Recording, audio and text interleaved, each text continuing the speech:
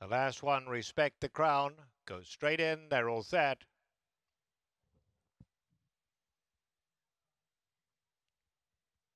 And away they go. All came out well. Along the inside, the grey Silver Lightning goes up to lead them. Sapphire is right there down at the rail. Alongside Respect the Crown in the white cap and Danzing Cat on the far side. Four of them in a line. Then back to Sabres down at the rail. 4 lengths off the leaders. Up alongside of those two now.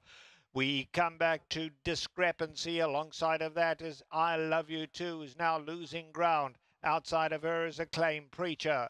They run past the half-mile pole and Danzing Cat now scoots clear. Danzing Cat opens up to lead by almost 2. Along the inside we have Sapphire, Silver Lightning, the grey starting to lose ground.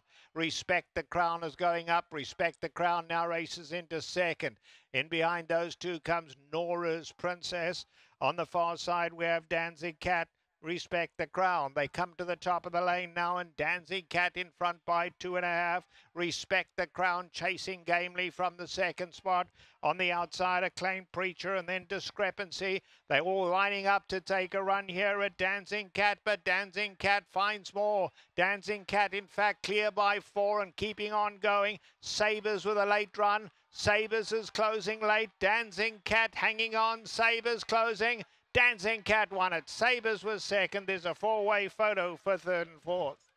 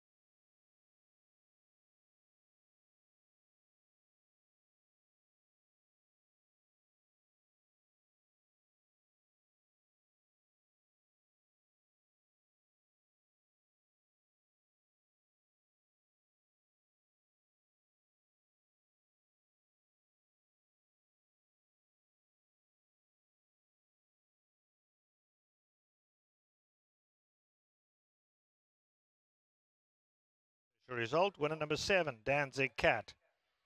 Second, number 1, Sabres. Third was number 5, Respect the Crown. And fourth, number 9, Norah's Princess.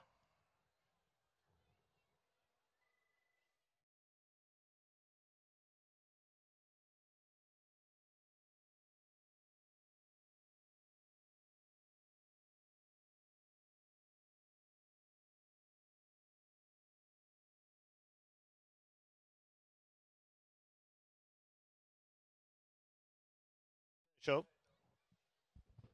in the 7th event today, scratch 13 and 14. With the winner now returning to the Dynasty Financial Partners winning circle. It's a big win for trainer Peter Miller. It's win number 1,500 for the Peter Miller barn. Danzing Cat is a 4-year-old bay filly by Danzig Candy out of Stealth Cat. He's owned by Kirk and Judy Roberson. Winning trainer Peter Miller. The winning jockey Raylu Gutierrez. The winner was bred in California by the owners Kirk and Judy Roberson.